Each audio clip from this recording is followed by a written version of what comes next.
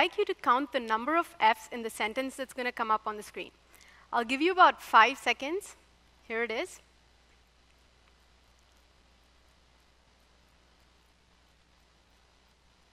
OK, how many counted 3 Fs? 4? 5? Good. How many counted 6 Fs? Awesome. 6 is actually the right number. Yep. This is an interesting example because it shows us how our brain takes shortcuts when asked to solve a problem quickly. This process of paying attention to some Fs while ignoring others is called attentional bias. Until recently, I didn't realize how much biases influenced our thinking and decision-making every single day. And then, a year ago, I had this realization happen to me when I was in Vegas. Yep, Vegas. And no, it's not from playing high-stakes poker. My co-founder, Shravani, and I exhibited our new startup, a smart safety watch, at the largest tech convention called Consumer Electronics Show. In this show, big giants like Amazon, Google, Apple unveil their latest gigs every year. So being tech nerds ourselves, we were beyond thrilled to be a part of this show. Our booth was in the startup section called Eureka Park. This park got a lot of attention from media and tech enthusiasts because they wanted to get a first look into the new and upcoming. The first day, we arrived at the booth really, really early in the morning because we were excited to get up our banners, our brochures, our swag giveaways, because we were so certain that people will be swarming our booths, transfixed and mesmerized and in awe of our cool, new, innovative product. So at 9:30 a.m., people started to pour in our convention center. Our booth was at the very end of a really, really long row of booths. So we waited and waited for people to show up. It was so painful, like watching a slow-mo movie. Yeah. So as we waited, we watched people pass a couple of safety device booths that were in front of the row without paying much attention to them. Seeing this, I thought, oh no, that's too bad. Those safety devices must be so boring and mundane. Let them come over to our booth. They'll be just blown away.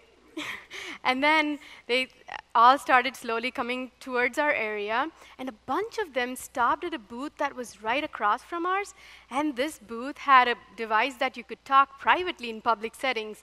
And you know what, guys? It looked exactly like Darth Vader mask. When I was setting up the booth, I saw this, and I thought, oh, geez, I would rather talk out loud and have people hear my conversation than wear that thing and go in public. So when people were checking that out, I thought, OK, they'll be just all over ours. And then slowly, people started to walk over to our booth. And the first thing they could see when they're walking towards our booth is our banner with big, bold letters saying safety on them. So they started reading that sign, and they go, safety? And then they just kept walking. They didn't ask what our product looked like, how it worked, what it did, nothing, nada. They just kept walking. Shravani and I looked at each other and were like, what the heck just happened? And then one after the other, person after person, did the exact same thing. We probably got about 5 people that visited us that first day, and they were more interested in our swag. I mean, because we had fidget spinners. So so the first day didn't go anything like we planned. I mean, I'm smiling about it today, but it was such a disaster. We worked to build this product up so hard, it made us feel like somebody took a big blow at us. So that evening, we went to the hotel, and we reminded each other the passion and the story behind why we built this product, and that gave us a whip of strength. So the next day, we go to the booth, and today we knew we had to come up with a different strategy to attract people. So today, for the first day, what we did, we just stood behind the booth and then hoped that people will magically show up. So today we thought, what if we went and stood in front of the booth, showed people our most valuable asset, our watch, and then engaged them in conversation? Yep, exactly like those annoying people in the kiosks at the mall. That was the same strategy we used, you guys. And you know what? It worked. When we showed people our device and told them what our product did and that it came with a bonus of safety features, they were beyond thrilled to be talking about us. They asked what our story was. They gave us some feedback. Using this strategy, we collected about 2,000 contacts that second day, and each and every one of them was interested to buy the watch right then and there. So the show ended up in being an amazing success. But something about that first day kept bothering me. I kept thinking when I got back home, what was it about that first day that what was it about safety that made people just walk away? I know safety is not very sexy or appealing, but these guys are really interested in tech, and they were not even willing to learn about it when they saw the safety sign. And I remembered that first day, I asked a few people that were passing our booth why they weren't interested in checking the device, and one answer kept creeping up. They kept telling me that they wouldn't need a safety device and that they wouldn't be in places where we need it. Initially, when I heard that, I thought, that's just crazy. They're not being logical. But I dug a little bit into the psychology of people, and I found out that each and every one of us make decisions impulsively based on our previous experiences, and it's called unconscious bias. Unconscious bias is a bias that happens automatically, and it's triggered by our brain making quick judgments or assessments of people or situations based on their background or cultural upbringing or personal experiences. But you might be thinking, what does unconscious bias have to do with people leaving the booth when they saw the safety sign? If the people who were visiting that tech show had never been in a situation where their safety was compromised, their brain would never emotionally trigger when they see the safety sign. So rather, their brain would go, safety? Meh, boring, let's move on to that next gaming booth or that silly-looking Darth Vader booth. So that's exactly what was happening. And heck, you guys remember that first day, how certain I was that people will be all over our booth? Apparently, that is another behavior of unconscious bias called overconfidence bias.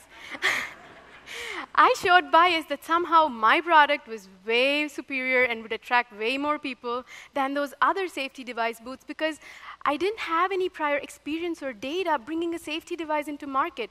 Will I do the same thing again? No. So we all think that we're very logical, practical, and impartial people when making decisions, but unfortunately, the truth is we aren't completely rational decision makers. Nobel Prize-winning Princeton University professor Daniel Kahneman's research suggests that we have two systems of thinking. One is our logical, practical, and analytical system. This is the system we're very aware of, and this system makes amazingly great decisions, but it takes a lot of time, a lot of energy, and data. The second system is our intuitive system. This is the quick, impulsive, irrational system, and this is a system that triggers our unconscious biases. Neurological scientist Dr. Ernst Poppel of University of Munich calculated that we make about 20,000 decisions every single day. At first, you might think, geez, I don't make that kind of decisions. But if you take a step back and think about it, from the time we wake up, we make a decision if we want to hit the snooze button or turn the alarm off. Or what do I want to eat? What do I want to wear? How do I talk? What do I talk? All these are decisions we're making every single day.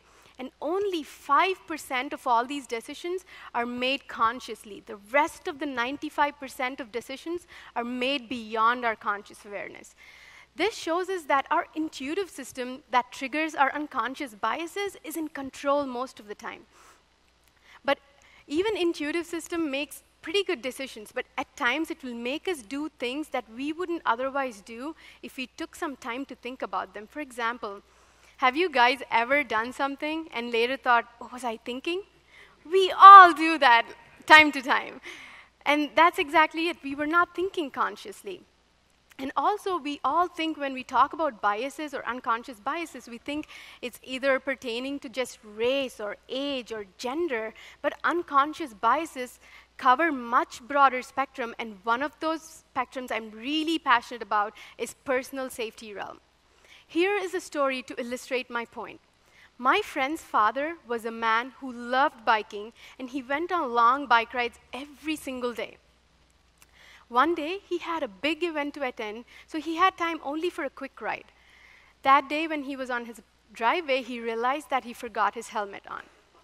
As he was very scrunched on time, he made a decision to go ahead with his bike ride without a helmet on.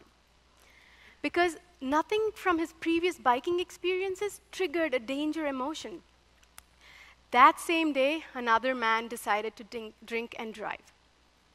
Their paths met at an intersection and did not end well for either of them.